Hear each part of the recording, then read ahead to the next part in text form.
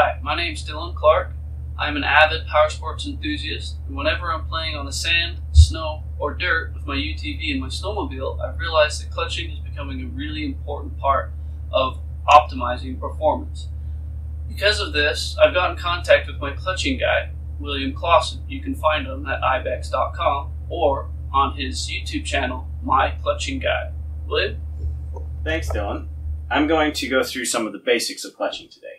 Great. So in this series, what we're going to be doing, we're going to be going through the basics of CVT clutching and how it works and how it can help you on your day out in the sand, out in the mountains, or way out in the desert in the dirt. So why do I care about clutching in my CVT transmission?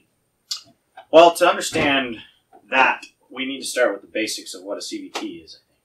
So, CVT, what does that even mean? It is a continuously variable transmission. So what does that mean? Well, for the real basics, it is a transmission.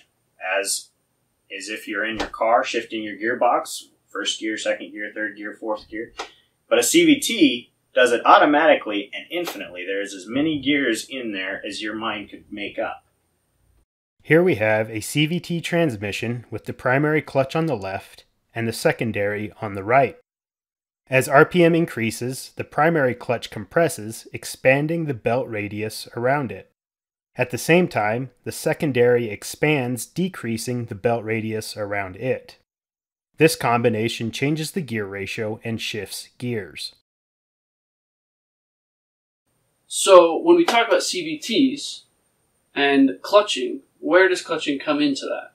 Clutching is simply a term meaning recalibrating those CVTs to get a quicker and smoother upshift and downshift. So you speak of these CVT transmissions that have an infinite amount of gears. So why on earth would I ever need to recalibrate my clutching? Tire size, altitude change, engine modifications, there are many, many reasons that you would want to recalibrate your CVT. Your goal is to try to maintain the RPM where your engine performs best for peak horsepower, peak torque, and for your optimal RPM. I've heard this being described as your shift out point. Is that correct? Yeah, so the shift out RPM is the optimal point at which your engine and CVTs are working together to produce the best performance for you. Okay, so I've got a completely stock RZR. I don't plan on changing the tire size, and I don't plan on doing any sort of engine modifications because I want to keep it stock. So why would I want to use any sort of clutching?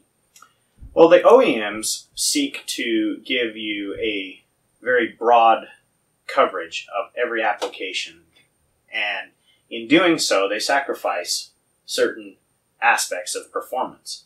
With the ibex adjustable package, you can customize that to your specific altitude, your specific tire size, or anything that you may have changed. And if you don't change any of that, your altitude is most likely going to be different than the OEM tested at, and you're probably using it in a environment that is specific. Most people have a certain way of riding that they like, and if you optimize the clutch for their riding style, you will find a more enjoyable experience.